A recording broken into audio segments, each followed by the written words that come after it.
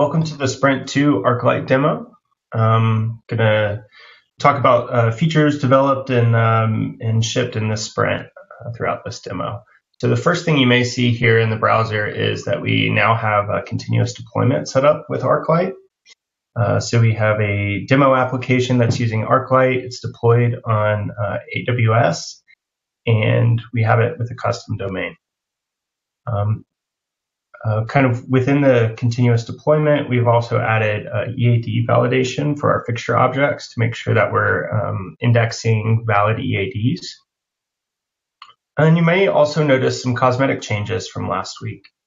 We added a ArcLight logo just to know that we're on a custom, version of Blacklight, ArcLight, and that users could, or institutions could customize their application in the same way. Some styling on the homepage has also changed, and that's because we've updated ArcLight to point at the latest Blacklight master, which uses Bootstrap 4. We did this so that we wouldn't be introducing ourselves to technical debt when in the coming months when Blacklight 7 is released. I can search ArcLight here and return results. Some changes made in this past sprint are we've added some new facets. So new facets exist here.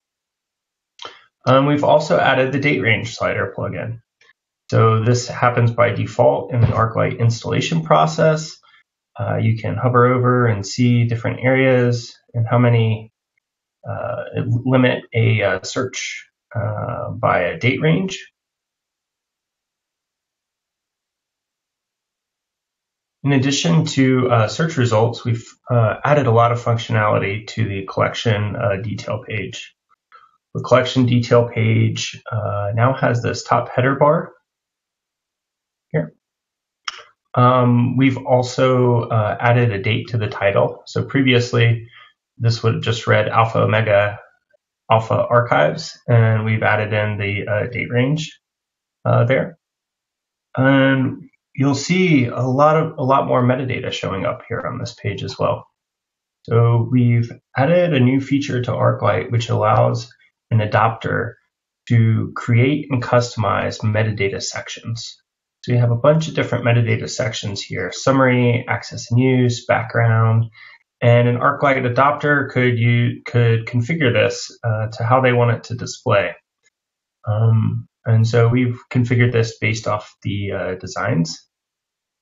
And we've provided a navigation panel here on the left-hand side. So perhaps I want to see related. I can click that, and it'll take me down the page to related. We've also added this other panel here, this content sidebar here on the side. And this allows user to easily see additional information about the collection here. So I can, open and close these or expand them to, easily access terms and conditions or maybe citation information.